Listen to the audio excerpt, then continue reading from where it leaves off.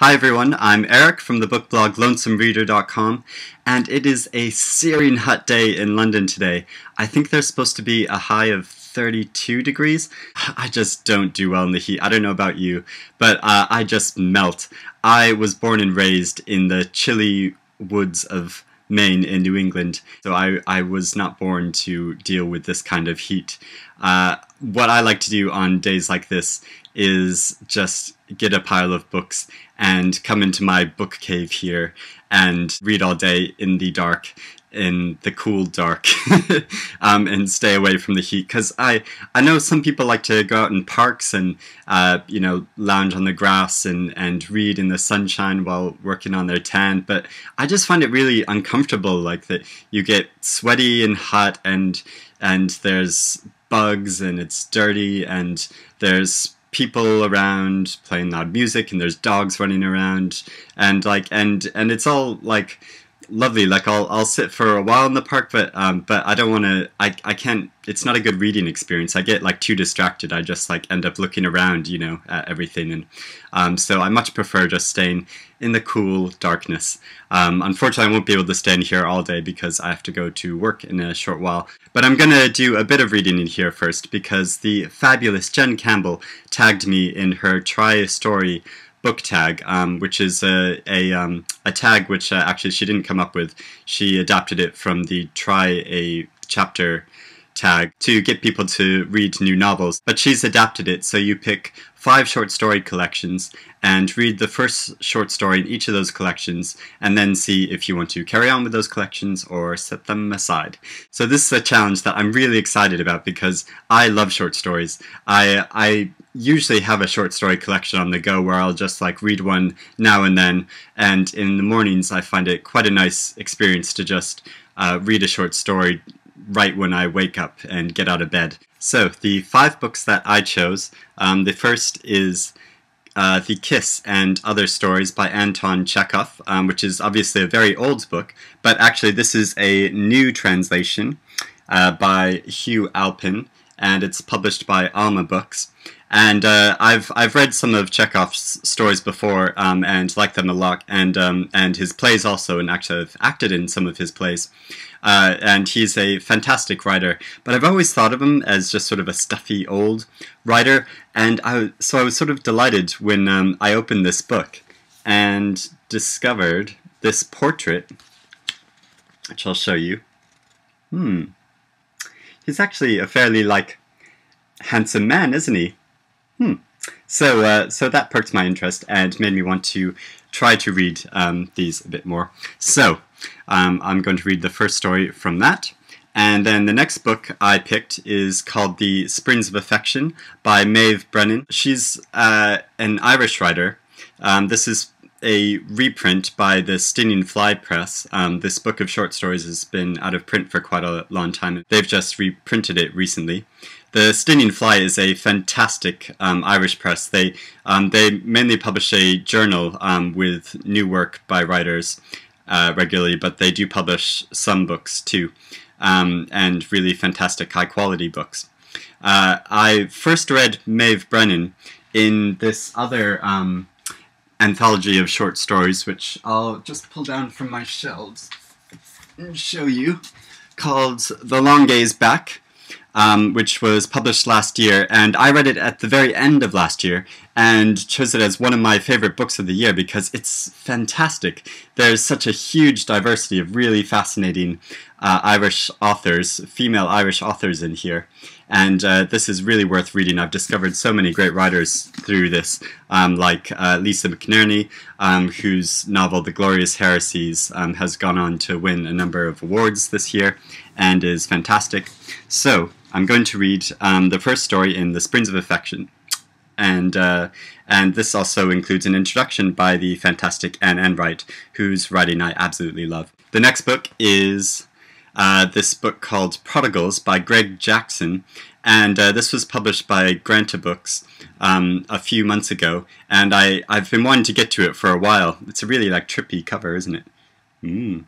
And and I got really interested in reading this after I listened to a podcast with Greg Jackson on KCRW's Bookworm, which is a fantastic podcast. If any of you haven't listened to it, you should really listen to it. It's hosted by Michael Silverblatt, who is just the most empathic, sensitive reader. And he's really sensitive. He gets so emotional. He always sounds like he's on the brink of crying. And Greg Jackson had a fantastic interview with him. So I'm really interested in reading these stories. The next book I picked is another book I've been meaning to get to for a while. It was published a few months ago, called Vertigo by Joanna Walsh. This was published by And Other Stories, and I think in Ireland it was published by Tramp Press, which is a really fantastic small press, but this is the edition by And Other Stories, which is also a fantastic press. They publish really diverse and interesting books, and so I've been hearing a lot about this and been meaning to get to it for a long time, and it's a very short book, short collection, but so I'm going to read the first story in this. And the last book I picked to try out was this book, Fen, by Daisy Johnson. It was just published recently by Jonathan Cape, and it's been getting a lot of praise. Jen Campbell's praised it, and Simon from Savage Reads has been praising it, so so I'm really intrigued to try it out. It has great inside covers, and I'll just read the blurb because it makes it sound really intriguing and fantastical. The Fen is a liminal land. Real people live their lives here. They wrestle with familiar instincts, with sex and desire, with everyday routine. But the wild is always close at hand, ready to erupt. This is a place where animals and people commingle and fuse, where curious metamorphoses take place, where myth and dark magic still linger. So here a teenager may starve herself into the shape of an eel. A house might fall in love with a girl. A woman might give birth to a... well, what? So, I'm going to find out and read the first story of this collection. So, I'm going to go away now and read the first short stories in all these collections, and then I'll come back and let you know briefly what I thought. Hi again. It is the next day because I didn't manage to finish reading all the stories before I had to go to work. A couple of them are quite long, so I read them last evening and then this morning, and wow, what a really varied, interesting bunch. So I'm going to go right into talking about them. The first again is The Kiss and Other Stories. The first story in this is actually the title story, called The Kiss. And it's about a Russian group of army officers who are camped, and the local landowner invites them all to come have tea.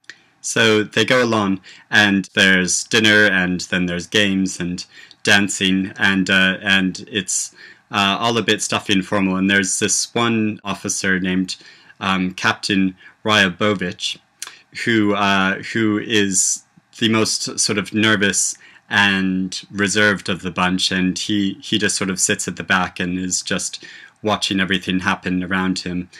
He seems to lack a lot of self-confidence, and at one point he goes to play billiards with some of the other men and then gets bored with that, and so goes back to the main room, but along the way he gets a bit lost, and he sees this darkened room, and a door is slightly open, and in the darkness a woman grabs him, says, "Oh, you finally came," gives him a kiss on the neck, and then she realizes that this isn't the man that she was waiting for her rendezvous. So he quickly walks away embarrassed, but he doesn't see who the woman is. And so for the rest of the evening he's consumed with wondering who this woman was. And that act of the kiss seems to spark something in him. It inspires some engagement with life that he hadn't felt before. And there's this beautiful way that he describes the sensation he can still feel on his neck from the kiss, which he describes as mint drops. So he becomes sort of obsessed with this experience and continues to think about it. And it's sort of funny how it describes how he looks at all the different women in the room, wondering who the mystery woman might be. And he in a strange way, he sort of pieces his what his ideal woman would be out of all of these different parts of the woman. Like he likes the shoulders of one woman, and then the scent and dress of another woman, and so he pieces them all together in his mind, and it becomes this really intense image in his imagination, which he becomes obsessed with. And after they leave, and in the weeks following, as the army moves on, he's still thinking about it. And then sometime later, he returns back to the same place where they went to this household for the party, and he looks at it with sort of longing and has these conflicted feelings about his imagined future and the possibilities that he might have missed. And it comes across in this really touching way. And there's this very, I thought, moving passage when he's near the house and he's by some water. He says, the water was fast running and was gurgling barely audibly around the piles of the bathing hut. The red moon was reflected beside the left-hand bank. Little waves ran across its reflection, stretching it out, tearing it to pieces, and seemingly wanting to carry it away. And I thought that so beautifully captured his emotional mood through this physical image of the moon reflected in the water and being sort of torn apart, and contains all of his constrained passion that he's not able to express in his life. And so I thought this was an absolutely beautiful, really poignant story, and it made me really want to read a lot more Chekhov. So I'm definitely going to read more from this book. Next, I read the first story from the Maeve Brennan collection, Springs of Affection, and the first story in this is called The Morning After the Big Fire. And it's a fairly short, concentrated story, very simple in some ways, about someone, the narrator, recalling his or her childhood growing up in this house, and how one night a garage nearby that they can see outside the windows of their house suddenly caught on fire and burnt to the ground along with some cars around it. And the sensation this child felt of such excitement about this big event happening in the local neighborhood. And it sort of reflects this feeling of a childhood desire for change or excitement outside of our normal experience. The narrator gets this intense sense of excitement the next morning, going around and telling all the neighbors, like, "Oh, did you hear that this local garage burnt to the ground?" and feeling this real pride and ownership of the event. And the narrator expresses this longing to return to this state of excitement, to feel this sense of possession over an event, and to be able to spread the gossip like that. And it gets at that sort of selfish sense in our lives of disregarding the social welfare or caring about other people, but just longing for this sense of change in our lives.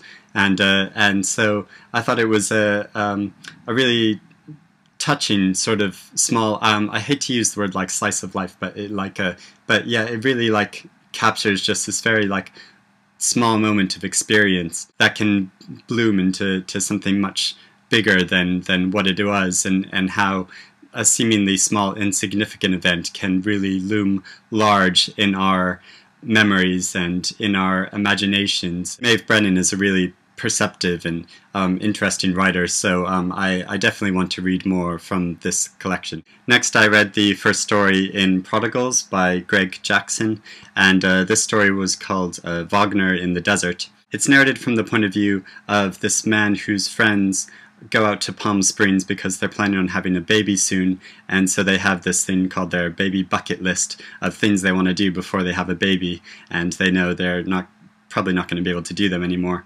And so they just go out to have this completely debauched weekend where they do lots of drugs and are having sex. There's also a friend there called Lily, who the narrator is very sexually attracted to and wants to get with. And so it describes their experience of this weekend. And also the man of the couple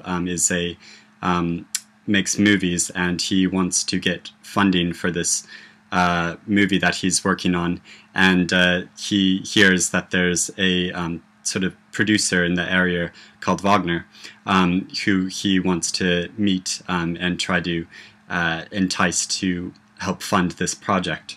And so it's about their debauched weekend. Writing is really beautiful, but there's something about the sort of tone of the narrator which I found really off-putting. He's very self-obsessed and he's trying to find meaning in his life, but he just feels, particularly in this milieu of people, that it's all a bit shallow and meaningless. And there's this sense of narcissism and defeatism, and all he can sort of seek is empty pleasure. There's a passage where he says, "I realized that there was something I wanted, although it was not exactly a group activity, which was to lie on the bathroom floor and masturbate until I died." And it's like, where do you go from there?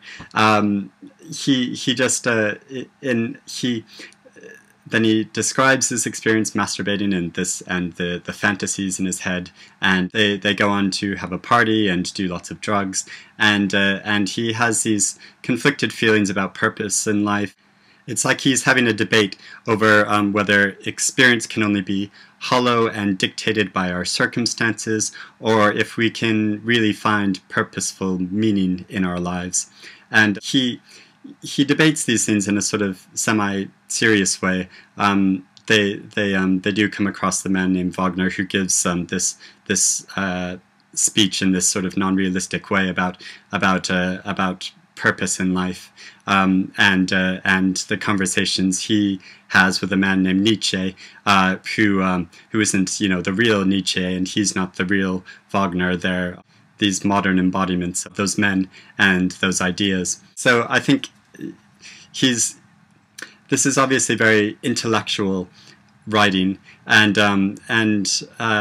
I get sort of frustrated with writing like this that doesn't seem to value the beauty of individual experience, or and is all just a bit sort of dismissive and feels like it's over everything. And so I can see how it's a sort of touchstone to a modern sensibility and frustration that particularly people of a certain social class and who are educated and privileged would feel. But I feel it's not really sympathetic to a much wider human experience. So I wasn't totally sold by this, though I admire the writing, and I'll be intrigued to read more of his stories and see if he goes anywhere else with his writing. Yeah, I think I might, for the time being, just set this aside.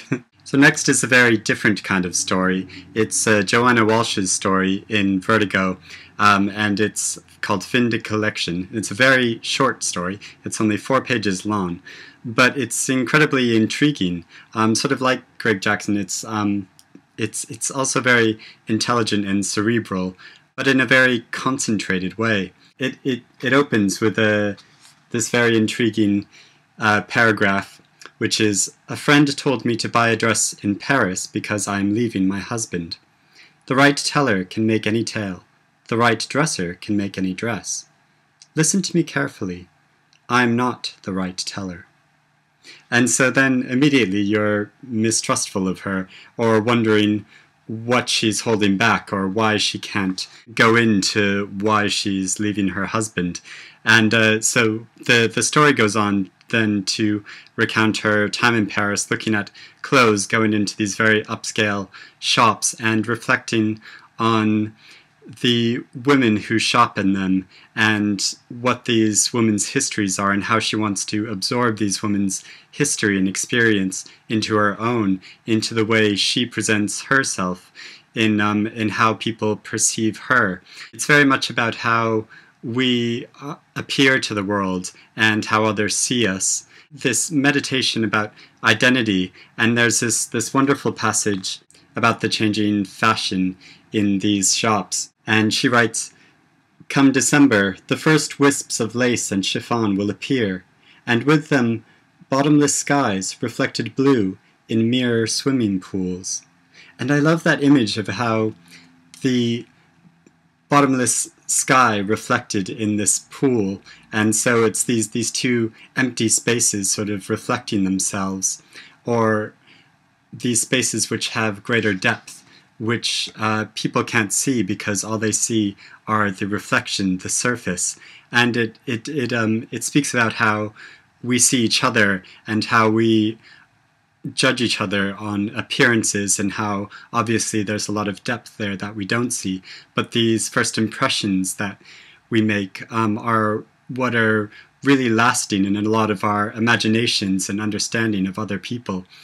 So even though this is a very short, elusive story, you don't really know much about this woman's character other than what she thinks about all these other people, and of the fashion and her thoughts on being an identity. It's a really intriguing story, and so I'm very interested to read the other stories and what else Joanna Walsh does in this collection. Next, I read the first story in Daisy Johnson's collection, Fen, called Starver. This story, wow, is really imaginative and creepy and odd, and it's unsettling in this very quiet way. It begins with a account of the land being drained of water, and the eels which lived in that water sort of scrambling to these puddles, and how people gathered them up and tried to keep these eels alive, but the eels refused to eat, and so gradually just starved themselves. Then it changes to a story about the narrator's friend Katie, and how her friend Katie suddenly stops eating, and gradually she loses herself, she diminishes and just sort of wastes away. And this friend covers up for her that she's not eating with her friends and family, but you don't understand completely why she's starving herself in this way. It reminded me a bit about Han Kane's novel, The Vegetarian, of a woman who just suddenly stops eating meat and gradually starts wasting away, and the reactions of people around her from this refusal to stop eating meat.